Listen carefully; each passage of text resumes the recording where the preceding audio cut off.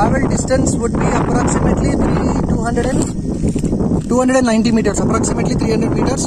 It will go and it will return back again 290 meters. So let's give it a try. I am just toggling the auto switch. Ready, Bobby?